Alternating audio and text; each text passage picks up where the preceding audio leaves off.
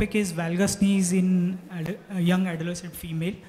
We would like to call Dr. Mandar Agashe first. So my job for today is to say that in a valgus knee in an adolescent, I will do growth modulation.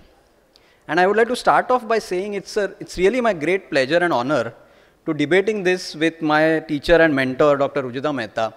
And I'm sure that I'm going to have a big beating in this debate, but let's play on. So this was a real life conversation a few days back. Hi Mandar, this is a 12-year-old with a severe genu valgum on the right side. Will 8-plate work? Now you can see on the X-ray the physes are barely seen, but on the MRI the physes are well seen. I said, go for it, sir. So why is this so? Why am I in so much of favor for doing growth modulation? Well, let's look at the principle of growth modulation. We know that when we have an injury like this, where there's a displaced physeal injury, it can affect the physis and cause this deformity with a physeal arrest. So we affect the physis in the similar way and convert that hurt into a healing process by creating a force which is opposite to the deformity. So we have thus such severe deformity which we can affect that and cause it to correct over time. We know that this has been described way back by Phemister in 1932, where he described drilling and then rotating that piece of physis and metaphysis all together. Blounds then described it in 1949. And we have the current version, which is Peter Stevens' version, which was described in 2007, which really revolutionized growth modulation as we know it. A little bit about Blount's staple, which has been used for so many years. These were rigid, constraint implants where you had to use multiple of them at the knee. They caused permanent epiphysiodesis, and they could be done only at a specific time. And they had the problem of 3 Bs. They used to bend, they used to break, and they used to back out. And when I was doing my residency, there was this big chart which was always propagated, where we had to find out the exact timing of epiphysiodesis, and it always used to fill me with dread about exactly how to find it. Then came the 8 plates, which was described in 2007 by Peter Stevens. These are extra periosteal, extra physeal implants, which are flexible, which are easy to insert and remove, and do not cause permanent epiphysiodesis. So a case example, a 8-year-old female, you can see that there is severe genu valgum. Over time, the screws diverge, and the same child gets a good correction.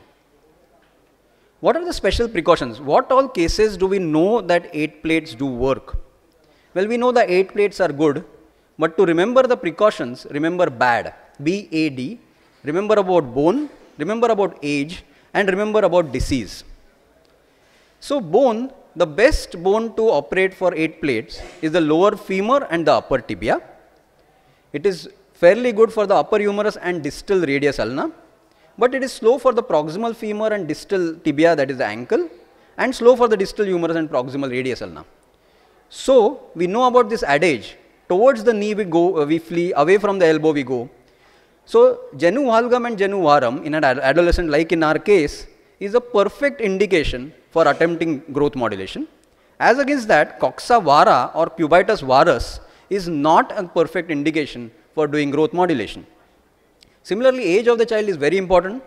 So when parents ask us how much time will it take for correction in growth in genu valgum, we can say it is about 1 degree per month for femur, about 0.6 degree per month for tibia, and if you do both femur plus tibia, it is approximately 1.5 degrees per month. This is basically for 8 plates when it is about 2 years of growth remaining. But when you are planning to do a PET screw causes much faster correction. And if you have a physis which is seen on the X-ray or an MRI, I'll definitely attempt growth modulation. You should also know about something called as bone age. You should preferably do it for pre-menarchal, but we can extend the indications to even post-menarchal girls.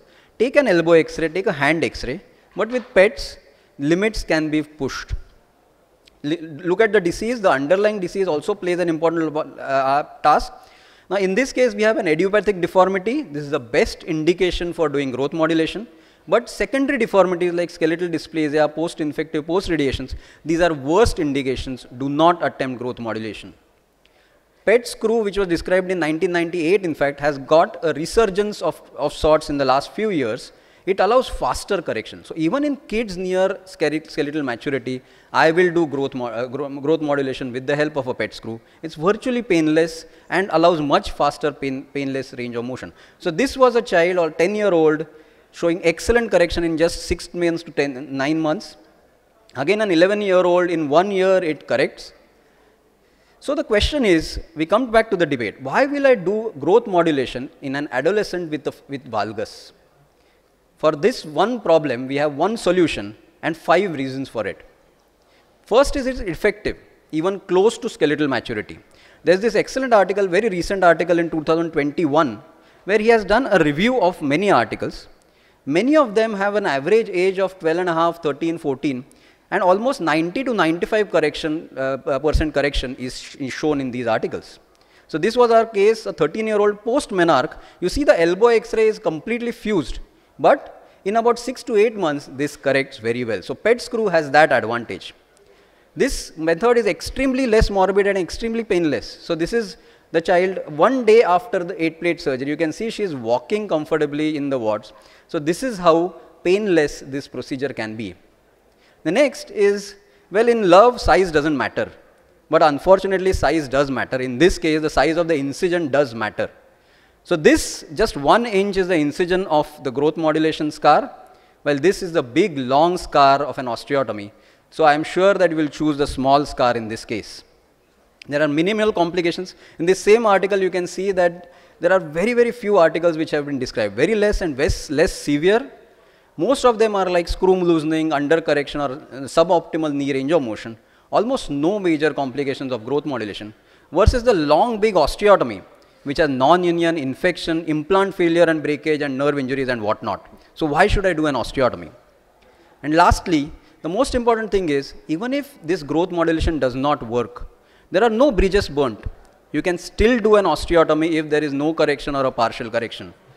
You should not give up on the growth of the distal femur. Fight till the end. Try to achieve as much correction with the growth as much as possible.